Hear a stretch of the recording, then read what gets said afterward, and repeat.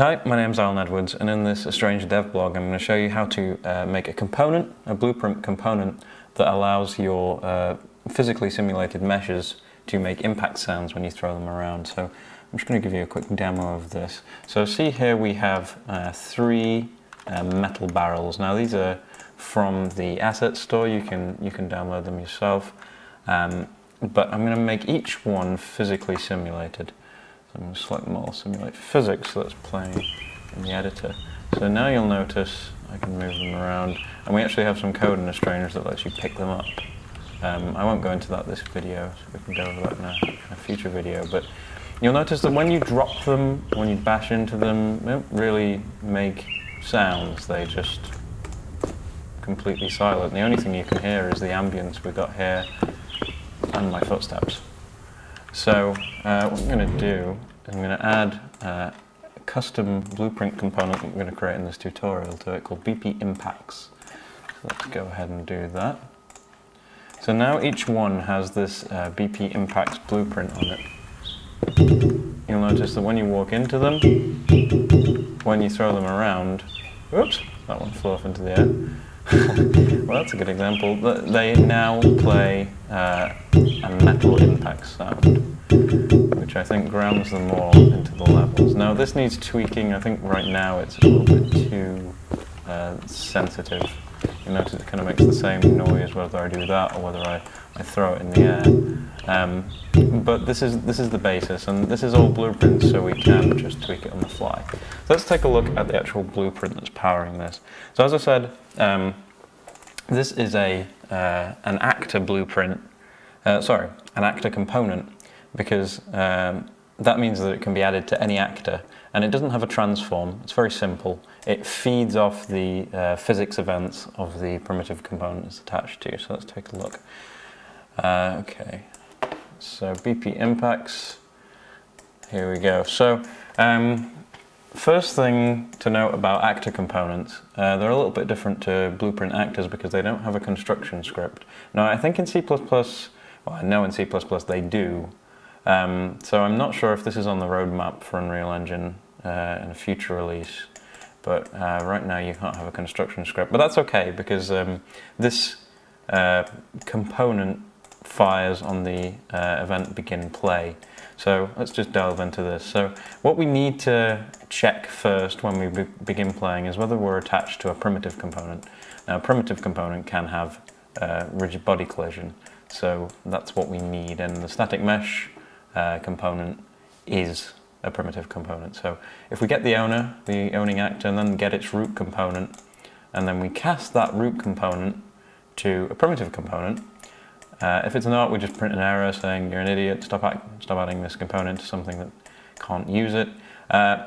If it is a primitive component, we then enable this notify rigid body collision boolean, and this lets us respond to physics events. Without this enabled, I can just show you that right now, we don't get any of this feedback. So we need that enabled. So I'm forcing that on all of the components all of the actors that implement this component blueprint.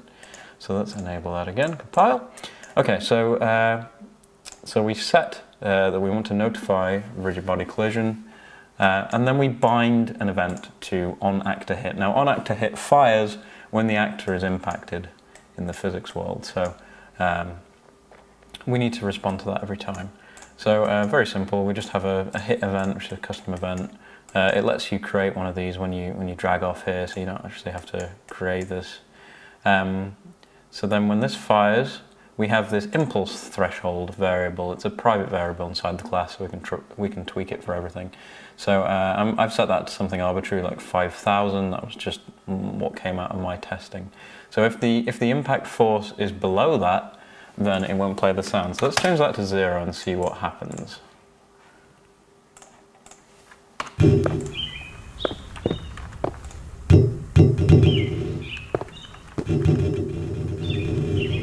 So you'll hear that when the object is moving around and settling, it still fires the impact event. So even though I'm scaling the volume there, you can still hear it. So I'm going to set that back to 5,000 because that's quite a good number. Obviously all of this can be tweaked later very simply because it's in Blueprint, so if you find a level where it's not quite working out, you can tweak that. So, so first thing we do is get the normal impulse, get the length of that vector, and then check it's over our threshold, and then if it is, then we can go ahead and fetch the effect to play.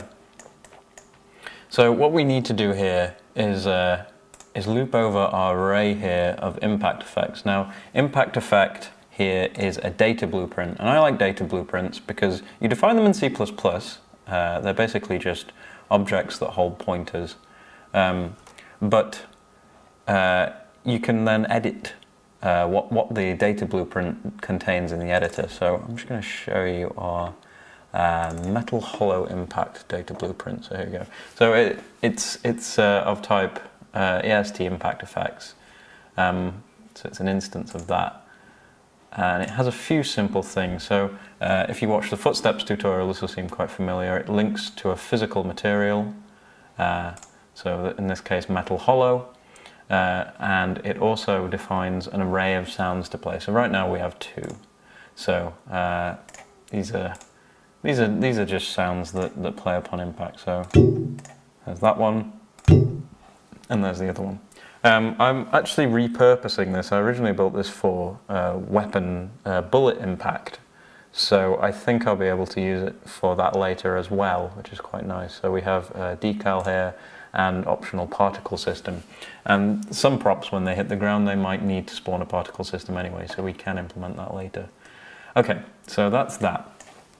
So in our blueprint over here we have a private variable that has both of the existing data blueprints here that I just showed you one of those. So any other physical material to sound data blueprints, we'll have to add them in here, and this will just keep a record of that. So when we get impacted and it's over our threshold, we loop through this impact effects array and look at each one, and then what we need to do is match up the physical material. So what we do is we get the material from our primitive component at element index 0. Now this might need to be a bit more tolerant in the future of primitive components with multiple materials, but for now we're just using the first material. And then from that we get the physical material and then check whether it equals the current iteration physical material. If it does, then we've got the right thing. And we can go ahead and pick a random sound. Now this code here just looks at the sounds array inside that data blueprint and looks at the length, takes away 1, and then just gets a random index from there and gets that sound. So we get a random sound every time. There's only 2 to pick from, so it's not very random at the minute, but hopefully in the future we can have lots of different sounds to pick from. So then we spawn sound at location and just fire and forget that sound. And the location is set to the hit impact point. So the volume multiplier here is taken from the threshold here is calculated from the same value, so it's the impulse of the hit. So we take that and then we divide it by this volume sensitivity. Now this is just something I got out of playing around. I thought, oh, this is a good value. So we just divide our impulse by that. Could probably be a more sane calculation here, but this is just one that works for now. Then we make sure it doesn't go above 1, because if it does, it will start clipping. I can show you that. That's quite fun. Let's make the minimum like 50,000. That'll be interesting. Very, very loud. And it does start clipping if you push it too far. So, oof, yep. So let's get out of that. Let's go back to the impact blueprint. So let's change that back to 1, because we don't want it going over 1. And that just scales the volume accordingly. So what we can do, just to illustrate this, is just print a string with the volume every time we make an impact here. So let's do that. Save, let's minimize this. So let's go ahead and play now. So that volume was 1, we had a 0.5 there, 0.6 as it fell. Just wait for the other spam to go away. So there we go, getting about half there.